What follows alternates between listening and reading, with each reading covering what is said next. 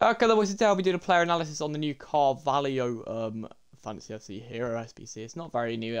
It did come out yesterday night, so I do apologise for the lateness on this. But yeah, let's jump into the analysis. But before we do that, let's have a look at the hero profile. And I'm just going to quickly just say I think he's going to get upgraded by one, boys. I think Chelsea will win too. But that might not even happen, to be honest. So he could be staying at 90. So let's actually jump into the analysis then. So he is 6 foot tall. Low high 3-star right foot control. Now that is absolutely perfect for a centre back, boys. I really like that. And then obviously don't need to look at that one. 83 pace, brilliant, nice, good pace there. Shooting good. Vision is a little bit low on the passing, but it's a lot better than, you know, some fantasy FC cards we've looked at that are in the defender positions. So it's okay. And then obviously short pass, long pass are brilliant. Curves a little bit low, but that shouldn't matter too much.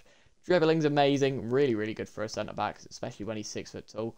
You know, Willie Orban had 58 balance and like 50 agility when he was 1 inch taller than him. So that's actually really, really nice. He's actually a really, really good card. And the defending is absolutely amazing, and same with the physicality.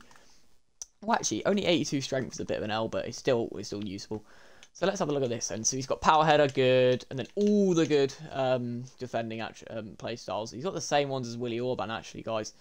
And Anticipate Plus is one of the best, probably the best defending playstyle in the game if you are competent with tackles.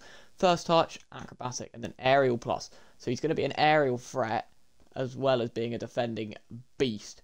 Now, the price of this SBC is fairly expensive, but with the exchange method at the moment, which is really, really good, you do get a lot of fodder.